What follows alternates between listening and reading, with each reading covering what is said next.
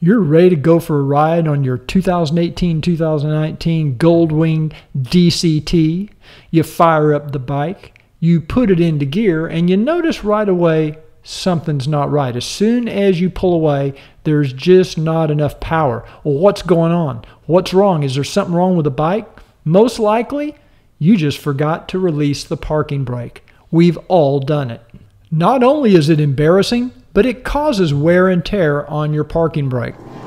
On a sophisticated motorcycle like this 2018 Honda Goldwing, you have to ask yourself, why didn't Honda integrate some kind of switch so that when you have the brake engaged, it would at least notify you with an audible alert, or maybe something flashing, or better yet, the bike wouldn't even go into gear if the brake is on. Well, it just so happens that circuitry exists, and it's only 18 inches away from the brake handle. It's the side stand switch. When your side stand is down, the bike won't go into gear.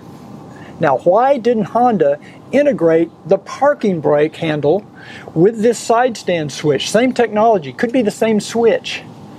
We don't know.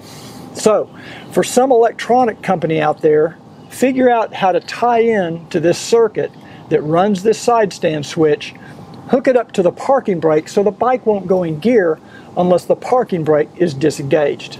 Now, if you like this video, please give it a big thumbs up and take the time to click that little subscribe button down below. And if you click on the little bell icon, YouTube will notify you when we come out with new videos.